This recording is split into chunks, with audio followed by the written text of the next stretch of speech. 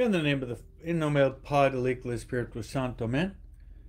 Le damos la bienvenida a nuestra familia de perseverancia.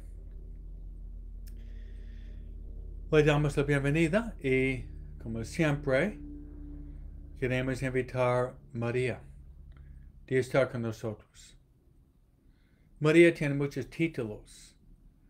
María es la Madre de Dios, es la Madre de la Iglesia y María es la Madre de cada uno de nosotros. En rezar la Salve Reina, María también es nuestra vida, dulzura y esperanza. Queremos invitar Santa María del Camino de caminar con nosotros, rezando la oración que a ella le gusta más. La oración que a María le gusta más, por supuesto, es lo que se llama el Ave María. Juntos vamos a rezar el Ave María. Dios te salve María, llena eres de gracias, el Señor es contigo. Bendita dos mujeres, y bendito es el fruto de tu vientre Jesús. Santa María, Madre de Dios, ruega por nosotros pecadores, ahora en nuestra muerte. Amén. Luego queremos invitar también con nosotros nuestra guía espiritual. Y nuestra guía espiritual es el Espíritu Santo. El Espíritu Santo tiene muchos títulos. El Espíritu Santo es el Paráclito. El Espíritu Santo es el don de los dones. El Espíritu Santo es el dulce huésped de nuestra alma. El Espíritu Santo también es nuestro consejero. Espíritu Santo es nuestro consolador. El Espíritu Santo también es el maestro interior. No sabemos rezar como conviene, pero el Espíritu Santo intercede con gemidos inefables para que digamos, Abba, que significa papi. Vamos a pedir al Espíritu Santo que nos dé mucha luz, mucha alegría y el fuego interior del amor. Rezando. Ven Espíritu Santo, llena los corazones tus fieles, enciende en ellos el fuego de tu amor. Envía tu Espíritu, serán criados y renovarás la faz de la tierra. Oremos. Oh Dios, que has iluminado los corazones tus fieles con la luz del Espíritu Santo, danos de gustar todo lo recto, según el mismo Espíritu. Gozar siempre de sus consuelos. Por Cristo nuestro Señor. Amén. Gloria al Padre, al Hijo y al Espíritu Santo, como era al principio, ahora siempre, por los siglos de los siglos. Amén. Nuestra Señora de Guadalupe, ruega por nosotros. San José, ruega por nosotros. San Miguel, ruega por nosotros. San Gabriel, ruega por nosotros. San Rafael, ruega por nosotros. Todos los ángeles y los santos de Dios, ruega por nosotros. Nuestros ángeles de la guarda, ruega por nosotros. En nombre del Padre, del Hijo y del Espíritu Santo. Amén. Muy buenos días. Y como es nuestra costumbre, yo prometo que voy a rezar por ustedes hoy al celebrar la Santa Misa. Al celebrar la Santa Misa, yo le voy a poner sobre el altar. Sobre el altar. Este es Opus Dei. La oración más grande en el mundo es el Opus Dei, la Santa Misa. Y voy a poner ustedes sobre el altar. Sí, cuando yo levanto la hostia, cáliz, voy a levantar ustedes al Padre Celestial, para que Dios mande una lluvia de bendiciones sobre ustedes. Ese día tan hermoso de mayo.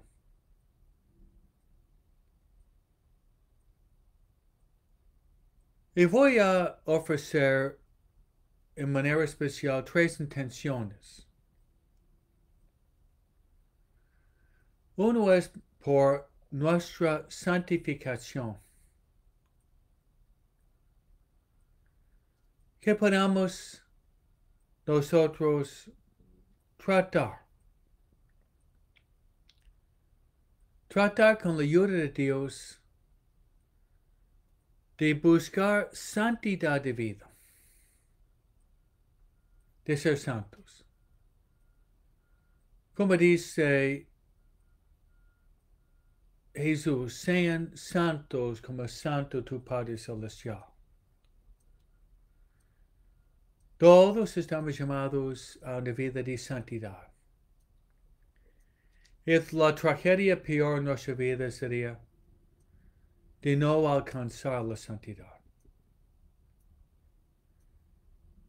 Segunda intención,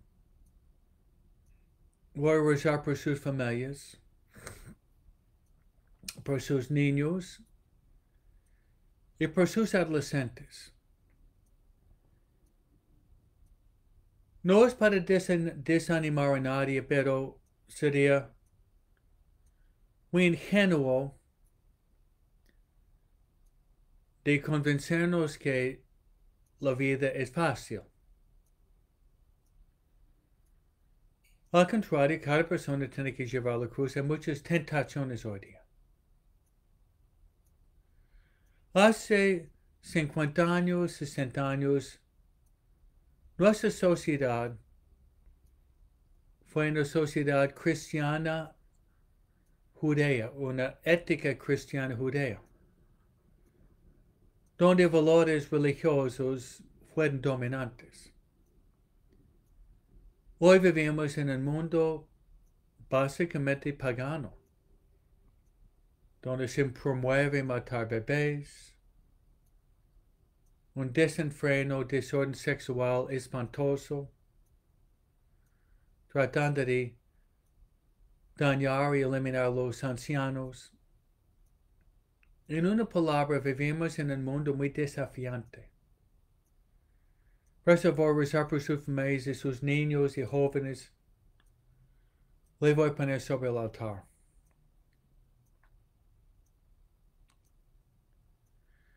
Y mi tercera intención,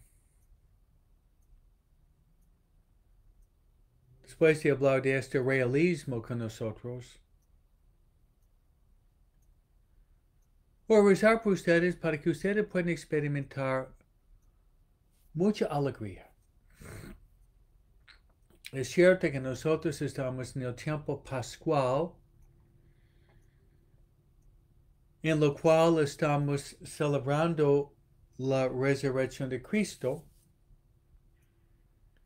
Y Santo Ignacio dice que deberemos pedir intensísimo gozo por la realidad que Cristo ha resucitado de la muerte, abriendo las puertas del cielo para nosotros.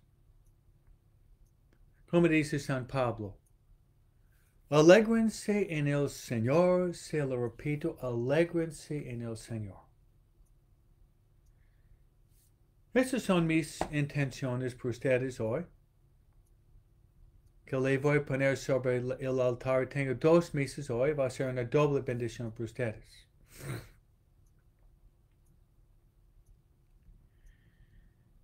Muy bien. Dado que estamos, hermanos, en el mes de mayo, les había dicho que en nuestras pláticas en mayo voy a dar un mini exhortación, plática sobre María. ¿Y qué podemos hacer para aumentar nuestra devoción a María? Yo les dije, uno era de consagrarse a María por la mañana. Segunda plática fue de poner máquinas en sus casas, cuartos, salones, su carro como recuerdos de María. Tercero, he dicho de tener retratos hermosos de María. Y hoy les sugiero la práctica de rezar el Angelus. Se lo repito, la práctica de rezar el Angelus es una oración dedicada a María. En el tiempo pascual se llama Regina Coeli. Y el Angelus nos recuerda la encarnación de Jesús por medio de María y la pasión, muerte y resurrección de Jesús por medio de María también. La Regina Coeli es que nos alegramos con María debido a la resurrección de Jesús. Les sugiero a ustedes de tratar de memorizar el Angelus Regina Coeli. Es posible rezarlos 3 veces cada día. A las 9, a las 12 y a las 6 de la tarde. Se lo repito, a las 9, a las 12 y a las 6 de la tarde. A las 9, para santificar la mañana con el sí de María. A las 12 mediodía, para santificar la tarde con el sí de María. Y a las 6 de la tarde, para santificar las horas de la noche con el sí de María. María es el camino más rápido, suave, fácil para llegar al cielo. Y dado que estamos en el mes de Mayo es el mes de María, es el Día de la Madre este domingo. Y por supuesto, María es nuestra Madre espiritual. Esa sería, hermanos, nuestra reflexión mariana por hoy, el 6 de mayo. Otro recuerdo. Les había dicho ayer que yo salí por televisión EWTM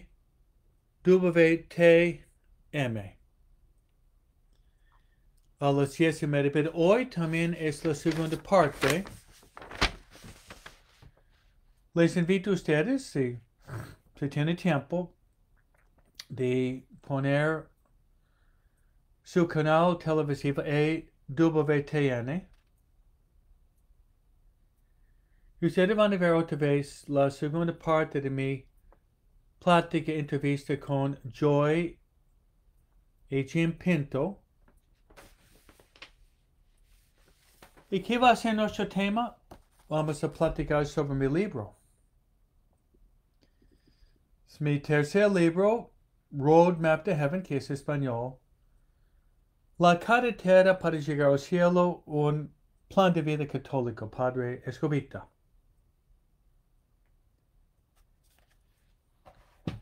En esta entrevista de hoy vamos a hablar cómo podemos santificarnos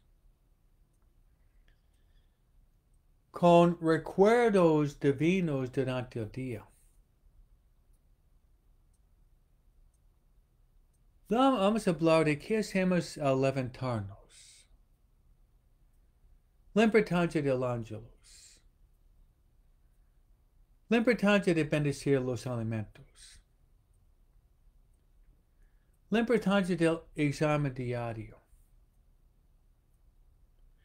La importancia de vivir en la presencia de Dios. La importancia de hacer su hora santa. Hoy voy a hablar de Fulton Sheen y grande valor de ser fiel a la hora santa cada día. Eso es lo que nosotros estamos haciendo. Nuestro grupo de perseverancia estamos tratando de motivarnos de ser bien nuestra hora santa. Siguiendo el método. Leer, memorizar, entendimiento general, entendimiento personal y aplicación concreta. Es un plan de vida que yo había escrito y predicado. Es un método. Leer el pasaje bíblico. Trata de memorizarlo. Trata de entender el significado general. Trata de entender la interpretación personal. Y finalmente la aplicación concreta de la palabra de Dios. Muy bien, hermanos. A las 10:30 hoy. WTN. Pasamos, hermanos. Jesús había respondido al diablo. El hombre no vive solamente de pan, sino de cada palabra que sale de la boca de Dios. El salmista dice, la palabra de Dios es lámpara para mis pasos y luz para mi camino. San Pablo dice que la palabra de Dios es como una espada de doble filo, separa hueso de médula. Y San Jerónimo, uno de los padres de la iglesia, dice que ignorancia de las Sagradas Escrituras es ignorancia de Cristo. ¿Cómo vamos a amar a Jesús si no lo conocemos? Bien, lo que voy a hacer, le voy a dar un resumen de la primera lectura y llegar al Evangelio, que es un Evangelio que da mucho consuelo, muy hermoso. Hoy,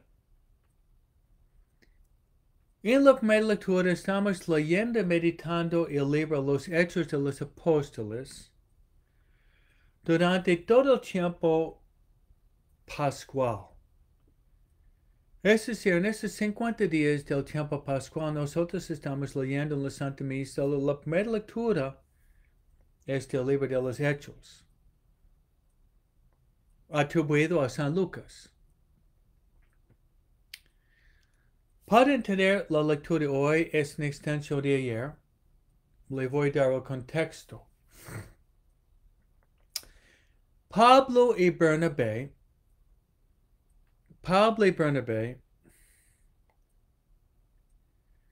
ellos están enviados para predicar y llevar a cabo varios viajes misioneros. Y ellos están terminando su primer viaje misionero. Y surge un problema. El problema es lo siguiente. Que al principio de la Iglesia Católica no había claridad sobre la membresía o quién podía venir.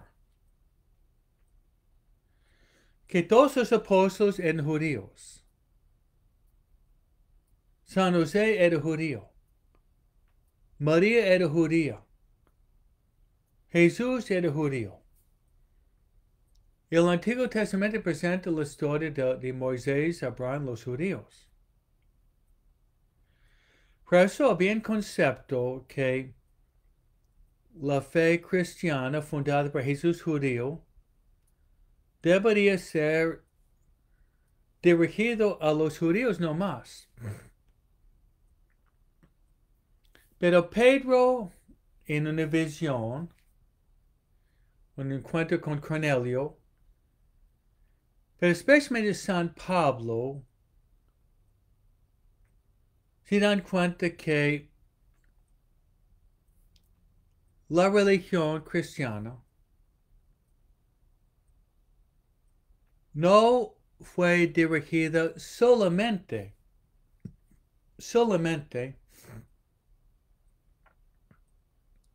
a los judíos. Más bien, la religión cristiana y la salvación por Jesucristo se abre a todo el mundo.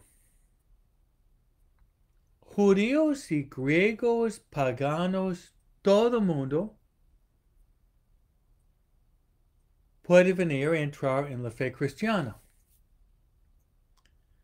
Así tenemos la palabra católica. Católica viene de griego kataholos, y la palabra católica significa universal. Universal. Entonces, ¿cuál fue el problema que había surgido ayer y deben solucionar hoy los apóstoles con Pablo Bernabé? Es lo siguiente. Varias de las personas convertidas pertenecían a los fariseos. Los fariseos que eran expertos en la ley de Moisés.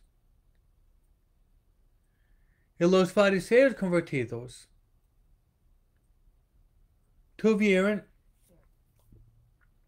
la convicción fuerte que para entrar en esta nueva religión cristiana era necesario seguir la ley de Moisés. Y una de las prescripciones fundamentales fue que los hombres tuvieron que recibir la circuncisión. Y no me pasaba 8 días cuando era chiquito. Los fariseos insistían que los no judíos, griegos o otras nacionalidades que no eran de la religión judía, tuvieron que hacer la circuncisión en los años grandes. Y San Pablo y San Bernabé opusieron fuertemente de esta obligación.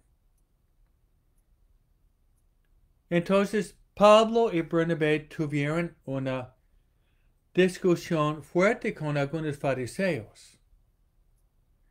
Y no han podido solucionar ese problema. Era muy serio.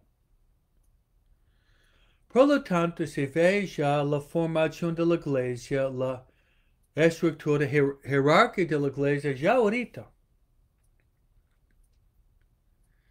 Entonces, Pablo y Bernabé, líderes en la iglesia católica, terminando su misión, ellos hacen un viaje al centro de la fe cristiana en los primeros años. El centro todavía no era Roma, va a ser Roma, pero el centro era Jerusalén. donde varios de los apóstoles estaban antes de ser mandados a todo el mundo. Entonces viajan allá y el obispo de Jerusalén es Santiago Menor, que celebramos su fiesta este lunes con San Felipe. Entonces se reunieron Bernabé, Pablo, San Pedro, Santiago y los apóstoles. Y Pablo y Bernabé hablaron de su experiencia de las conversiones grandes, porque ellos fueron a visitar Pisidia, Antioquía, Pamfilia, Iconio, Perge, Atalia, muchos lugares. Y había conversiones grandes en varios lugares, especialmente en Antioquía. Y había griegos y de otras culturas. Entonces San Pablo y San Bernabé, viendo la conversión masiva de muchas personas, muchos adultos, ellos llegaron a la conclusión de forzar imponer la circuncisión sobre un grupo enorme de adultos. No sería muy sabio. En fin, esta es religión, estas prescripciones de la religión judía, no es necesario imponerlos en la religión cristiana. Más bien, San Pablo va a hablar de la circuncisión del corazón. Y Santo Tomás de Aquino más adelante va a decir que el bautismo, circuncisión, es símbolo del bautismo. Claro que todos los cristianos necesitaban el bautismo, pero no la circuncisión. En fin, la circuncisión del alma sería el bautismo. Por eso platicando, Pedro se levanta en la asamblea y él habla. Y él expresa lo que había dicho Pablo, que Dios abrió la puerta de la conversión a los no judíos, a los gentiles, a los paganos, dando la gracia del arrepentimiento de la conversión a los no judíos. Luego se ve ya que San Pedro es el primer papa mostrando su primacia de ser papa. Al final del encuentro interviene Santiago.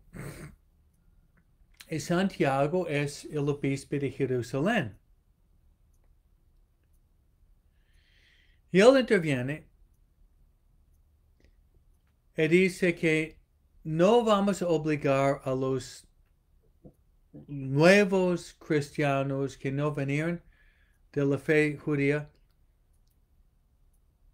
de ser circuncidados.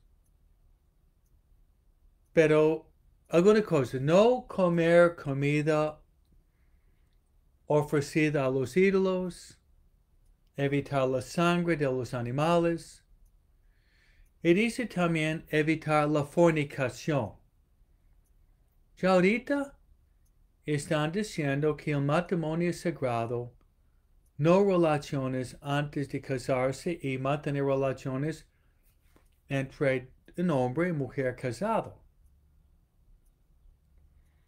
Y con esto, hermanos, se resuelve el conflicto del problema de la circuncisión.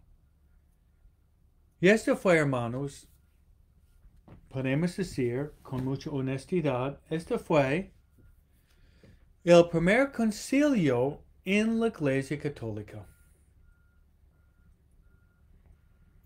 El primer concilio en la Iglesia Católica. Pues Dios habla mediante el Papa, los obispos y los concilios. Me gustaría mostrarle cuál fue el último concilio importante en la Iglesia Católica.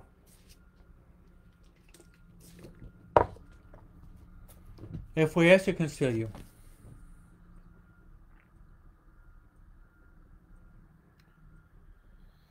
Ustedes pueden ver este grande libro que yo tengo en mi biblioteca, en mi estudio. Y este dice el Concilio Vaticano II.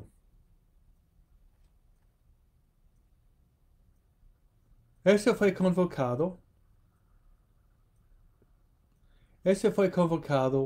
el concilio por el Papa Juan XXIII en el año 58 y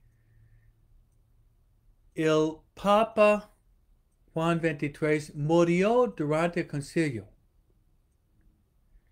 Fue escogido Giovanni Montini, que se llama Papa Pablo VI. El concilio que estaba pendiente, Papa Pablo VI llevó al término del concilio. Y luego tenemos los documentos del Vaticano II. Hay personas que son ultraconservadoras que no aceptan el grupo de Lefebvre, la sociedad de Papa Pío X. Eso está mal. Nosotros debemos aceptar los documentos del Vaticano II. Y si ustedes quieren ser católicos bien educados, yo les voy a mostrar los dos documentos escritos más importantes en los últimos siglos. Se lo muestro. Aquí está.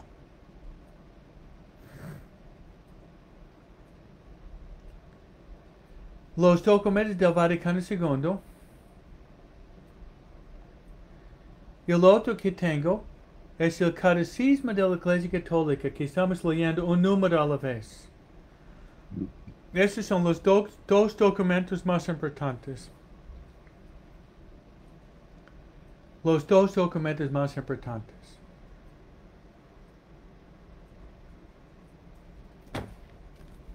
Por eso el Concilio de Jerusalén con Pedro, Santiago, Pablo, Bernabé tuvieron que hacer una decisión en la iglesia primitiva.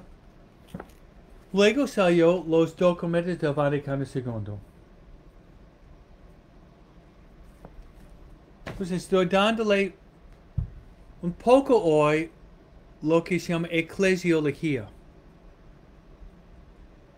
Eclesiología.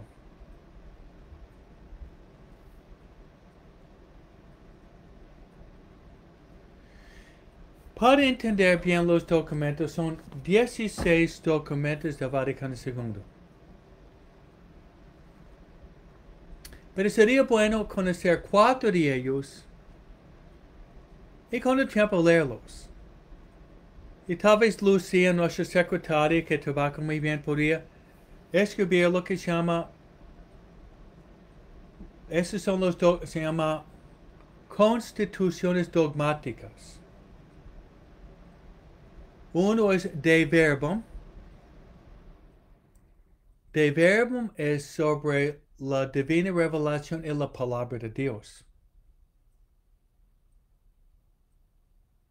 El segundo es Sacrosanto Concilium.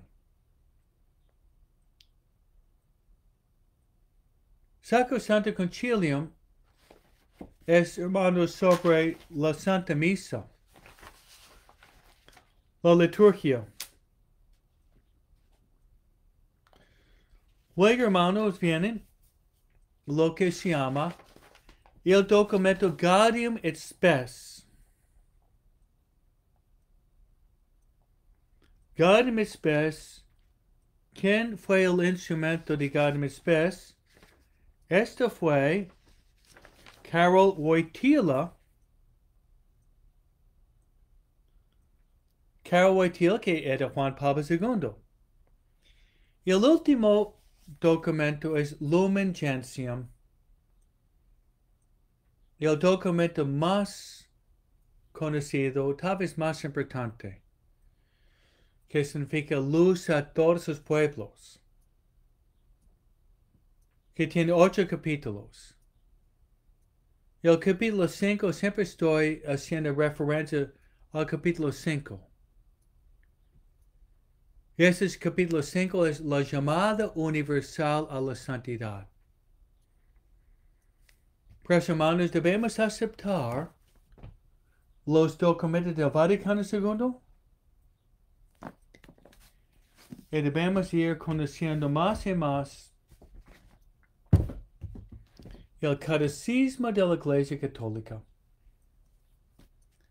En nuestra lectura 346 hoy, 345 es la importancia del día del Señor, el día domingo, el día del descanso.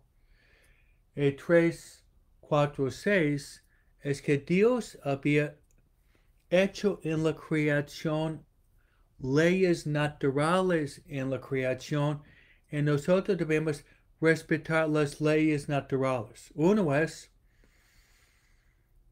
la ley natural es un hombre es criado hombre, una mujer es criada mujer. Esa es de la ley natural. Otra ley natural es la gravedad. Si uno se lanza de la ventana, no va a crecer alas. Así es que Lucía había puesto por ustedes los 4 constituciones dogmáticas de Verbum sobre la Biblia, Sacrosanctum, Concilio sobre la Misa, Gaudium et Spes sobre la Iglesia en el mundo moderno, Lumen Gentium sería la estructura jerárquica de la Iglesia. El capítulo 8 de Lumen Gentium es el lugar de María en la Iglesia. María es Mater Ecclesiae. María es la madre de la Iglesia. Pues hermanos, un poco de teología para ustedes hoy, poco de teología, eclesiología. En fin, nuestra plática es de darles puntos para sus meditaciones. Pero mi plática también es una plática catequética teológica para ir formándonos más. Porque en esos 2 documentos, Gaudium et Spes y el cuarto mandamiento dice, en esos 2 documentos que los maestros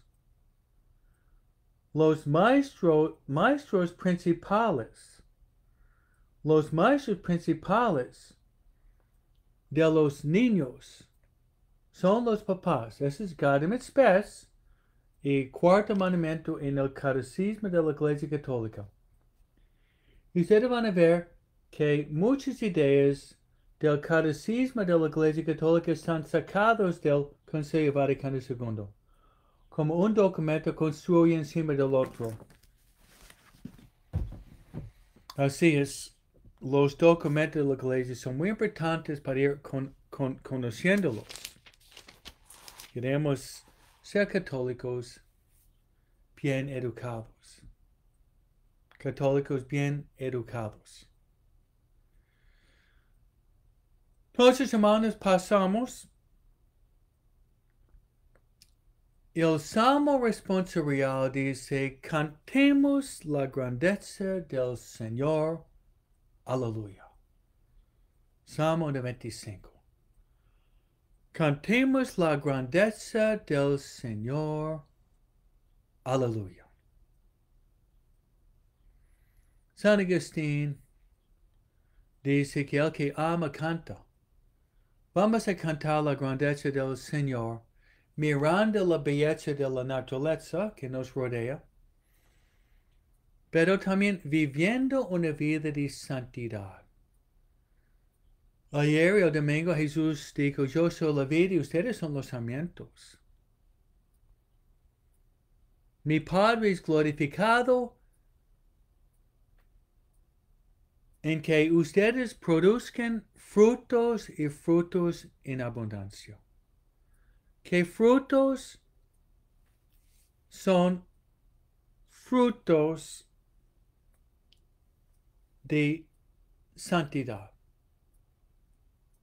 Frutos de fe, esperanza, caridad, pureza, paciencia, mansedumbre, obediencia, mortificación. En una palabra, en el árbol de nuestra vida deberían brotar, crecer y florecer frutos que se llaman virtudes.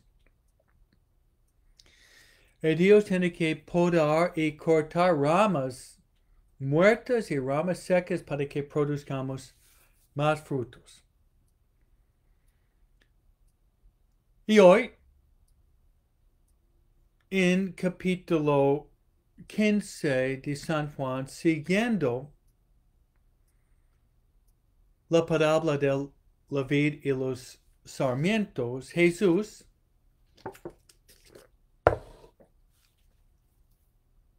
nos dice en el pasaje corto hoy día,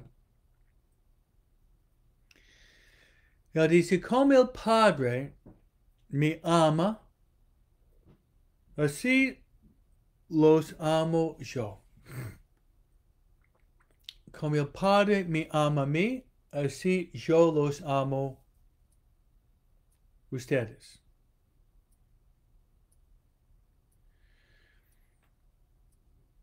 Hermanos, yo pienso que este pasaje de Jesús debería poner un fundamento de toda nuestra fe cristiana católica. En ese sentido.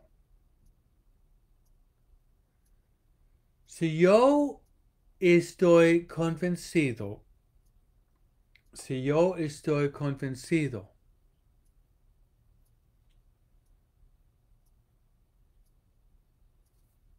que Dios realmente me ama, ese cambia completamente mi vida. Se lo repito. Si yo estoy convencido que Dios realmente me ama, cambia completamente mi vida. Le voy a dar un ejemplo que ustedes van a entender.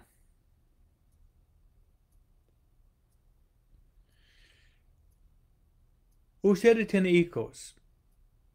Algunos tienen nietos. Si tu hija de 4, 5, 6 años está convencida completamente que tu mamá le amas, que va a estar presente, que le va a proteger. Si cae de la bicicleta en el fango, vas a abrazarla, darle un beso, cambiar su ropa, darle un poco de chocolate. Si tu hija está muy convencida de la presencia amorosa de la mamá, del papá también, cambia completamente la visión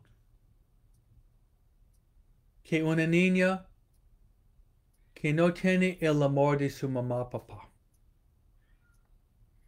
En una palabra, hermanos, lo que nosotros queremos, necesitamos, anhelamos en nuestra vida más que nada es el amor. Es el amor y de estar convencido en la mente, el corazón, que Dios es un Padre amoroso que me ama. Jesús es mi hermano mayor que me ama. El Espíritu Santo es mi mejor amigo y me ama. Si uno vive, hermanos, convencido en la mente y el corazón del amor de Dios, uno vive con paz, vive con tranquilidad, vive con seguridad, vive con visión, vive con esperanza. Y en medio de las dificultades de la vida no se desanima porque uno sabe que el amor de Dios siempre está presente con nosotros. Como los brazos del Padre del Hijo Pródigo son brazos abiertos con amor y misericordia. Por eso hoy, en su meditación, deberían pasar un poco de tiempo respondiendo la pregunta que Dios me ama, es cierto. Dios me ama. Yo estoy convencido del amor que Dios tiene para mí. Dios me ama. Pero yo tengo esta convicción firme que me ama. O solamente en el archivo aquí una idea intelectual borrosa, o estoy convencido fuertemente que Jesús me ama. Podría pedir a María, pedir al Espíritu Santo de tener la convicción total del amor de Dios. Hay tres ideas en este pasaje Juan 15, 9, 11. Son nada más que tres versículos. Y es yo podría poner esas tres palabras que dan un resumen del Evangelio de hoy. Amor, obediencia y luego alegría. Esas son las tres palabras fundamentales. Las tres palabras fundamentales del mensaje del Evangelio. Amor, obediencia y alegría. Amor. Amor. Hablamos del amor y luego la obediencia. Amor, ustedes pueden ver aquí. Este es mi crucifijo de San Benito. Este es el símbolo más elocuente del amor. Y el símbolo más elocuente del amor es la Santa Cruz. Es Jesús crucificado. No hay un amor más grande que dar la vida por los amigos, dice Jesús.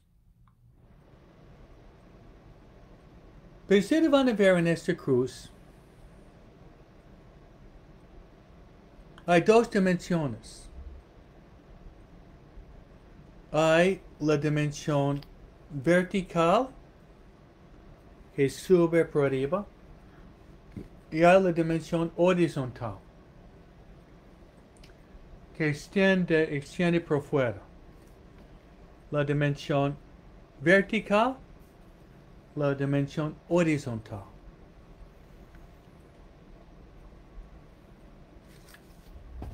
En Lucas capítulo 10,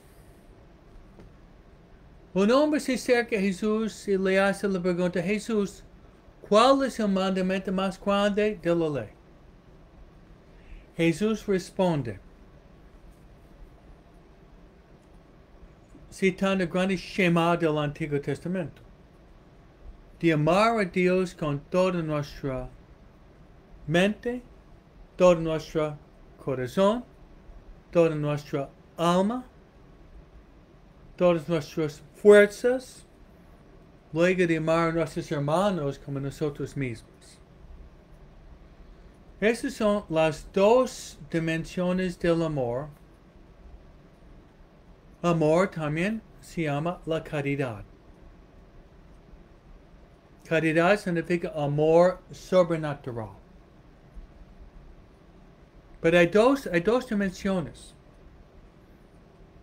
La dimensión vertical, subir por arriba, monumento 1, 2 y 3. Luego la dimensión horizontal, mi amor por mis hermanos. Yo creo que Lucas capítulo 10 es un muy buen capítulo para conectar con Juan 15, 9, 11. Es un pasaje paralelo. Porque Lucas 10, Jesús dice, responde al mandamiento más grande. Después, en Lucas 10 se ve un encuentro de Jesús que también manifiesta la doble dimensión del amor. La dimensión vertical y la dimensión horizontal. Y es cuando vaya Jesús a visitar una familia amiga en Betania. Es el encuentro de Jesús con Marta y María. Y yo pienso que para ustedes esta Marta y María es un buen pasaje para ver cómo balancear, sincronizar, ordenar, organizar nuestra propia vida. Porque se ve con dos hermanas, dos dimensiones del amor, la dimensión vertical y la dimensión horizontal. La dimensión vertical. Marta y María abren su puerta, su casa, su corazón a Jesús, como nosotros deberíamos hacer también. Y allá en la casa de Marta y María, algo está pasando. Jesús está sentado frente a María. Y María de Betania está frente a Jesús. ¿Y qué está haciendo? María es un modelo de contemplación para nosotros. María es un modelo de la hora santa. ¿Qué está haciendo María? Ella está sentada frente a Jesús. Ella está mirando a Jesús. Ella está contemplando el rostro de Jesús. María está escuchando a Jesús. Está escuchando las palabras de Jesús. Está entablando, manteniendo un diálogo. Diálogo significa el intercambio de dos palabras. Donde María oye a Jesús y responde a Jesús. Este es un modelo de oración que deberíamos hacer cada día en nuestra hora santa. ¿Sí? María manifiesta la dimensión vertical del amor. Luego viene Marta. Viene Marta. ¿Y qué dice Marta? Marta mirando a María a los pies de Jesús. Ella levanta una queja, quejándose. ¿Y qué dice? Marta dice, Jesús, dile a mi hermana que me ayude en los quehaceres. Entonces Jesús, en lugar de defender a Marta, Jesús defiende a María. Y puede ser las palabras que Jesús dirige a Marta, dirige a nosotros a veces. Tal vez tenemos un poco de Marta en nosotros. Se llama activismo, horizontalismo, martaísmo. Es nueva palabra que yo había inventado. Activismo, horizontalismo, dice Juan Pablo. Martaísmo, Padre Escobito. Y las palabras de Jesús, Marta, Marta, Marta, Marta. Marta, Marta, Marta, Marta. Te preocupas de muchas cosas. A veces nosotros estamos preocupados. Y Padre Pío dice, rezar, confiar y de no preocuparnos. Muy buen consejo de Padre Pío. Rezar, confiar y no preocuparnos. Y Jesús responde,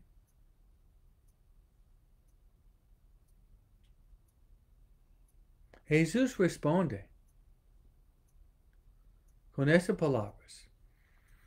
Marta, Marta, Marta, Marta. Hay varios Martas, yo pienso, entre nosotros. Marta, Marta, Marta, Marta. Te preocupas de muchas cosas. Tal vez ustedes están preocupándose de muchas cosas. Ahorita mismo.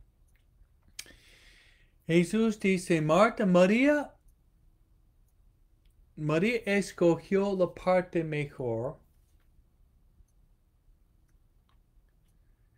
y no le será quitada. ¿Cuál es la parte mejor? La parte mejor es sentarse frente a Jesús y mantener ese diálogo con Jesús. Esa es para ustedes su hora santa. Esa es su hora santa. Su hora santa, y cuando nosotros descuidamos nuestro tiempo con Jesús, cuando caemos en activismo, cuando caigamos en horizontalismo, cuando ponemos Dios por después, al ratito, es cuando empezamos a caer en miedos, ansiedades, tensiones, preocupaciones. Nos cambiamos en la famosa Marta, Marta, Marta. Marta, Marta, Marta. Pues hermano, debemos pedir a la Santísima Virgen María una gracia muy especial hoy.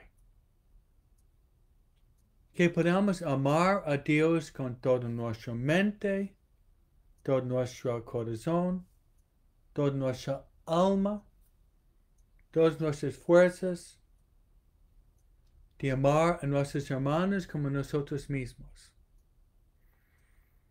Pero debemos pedirle un balance armonioso entre la vida contemplativa y la vida activa. Si le gusta, debemos ser contemplativos en acción.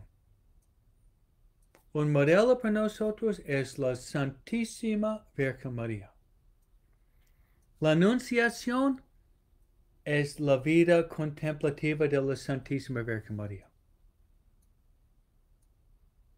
Y la Visitación es la vida activa de María. Pedirle a María que nos ayude de tener una armonía, un balance de armonía entre nuestra vida contemplativa y nuestra vida activa. Y que podamos llevar a cabo el mandamiento más grande es de amar a Dios. Y la bendición de Dios Todopoderoso, Padre, Hijo, Espíritu Santo, descienda sobre ustedes y permanezca para siempre. Amén. Si quieren verme por televisión, EWTN, va a ser una media hora a las 10:30. Que Dios los bendiga.